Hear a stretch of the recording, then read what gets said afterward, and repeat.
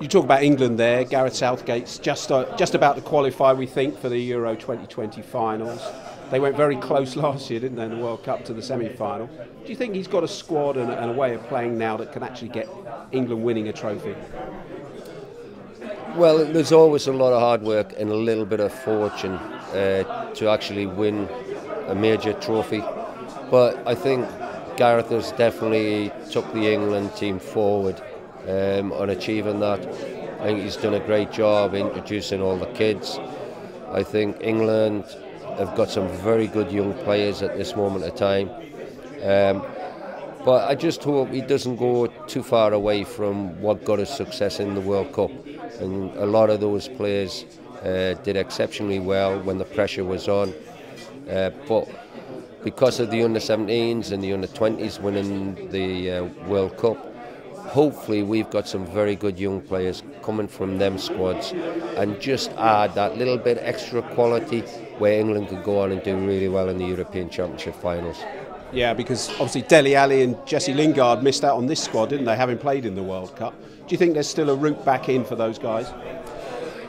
Yeah, definitely. I mean, Dele Alli for me is a top-class player. Jesse seems a bit jaded since he came back from the World Cup, but I think there's quite a few players have looked a bit like that.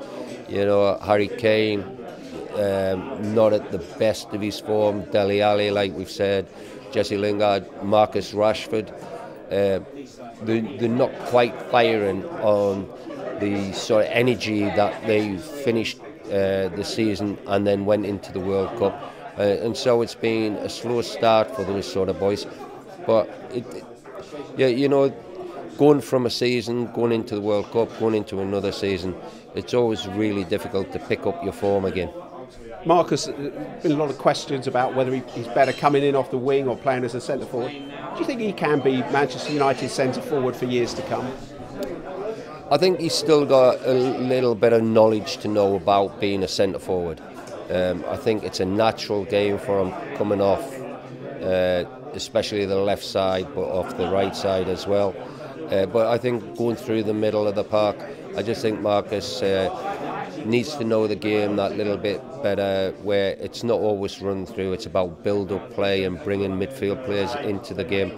And so that's where Marcus could maybe just improve his game a little bit. Just a quick word about United, because obviously the form hasn't been great at the start of the season. The pressure is on Ole. Do you think that the board will stick with Ole, and do you think he'll be able to turn this around?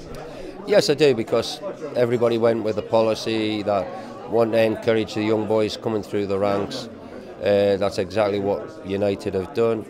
I think they've maybe allowed too many good experienced players to leave the club without replacing them, and that's why it's left them a little bit short. Do you think then in January there's time to do a bit more business? I always think it's really difficult to find top-class players who are prepared to leave the club and join a club in the January window.